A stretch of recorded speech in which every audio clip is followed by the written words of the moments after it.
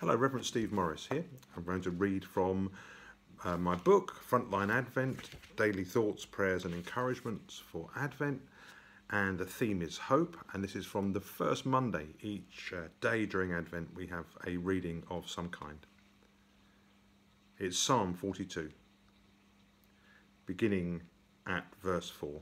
These things I remember as I pour out my soul, how I used to go to the house of God under the protection of the Mighty One, with shouts of joy and praise among the festive throng. Why, my soul, are you downcast? Why so disturbed within me? Put your hope in God, for I will yet praise him, my Saviour and my God.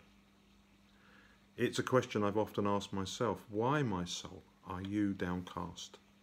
The poet seems to be feeling down because he's remembering times when he was happy, and they seem a long time ago. Most of us have felt that way during lockdown. The old simple pleasures have been taken away. We couldn't even go to church, which seemed particularly cruel.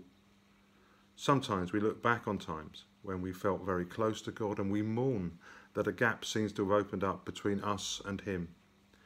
It can feel something rather like grief. But Advent's about hope and faith. Remember though that hope's near siblings are darkness and fear. The Advent journey includes all of these because it's time to be open about where we are and how we feel. We approach the joyous day of Christmas, but first we go through the valleys and the difficulties.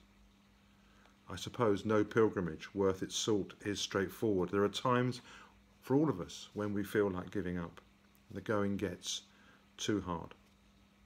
Seeing these Advent weeks as a pilgrimage is helpful because like all pilgrimages, it doesn't do to do the thing alone.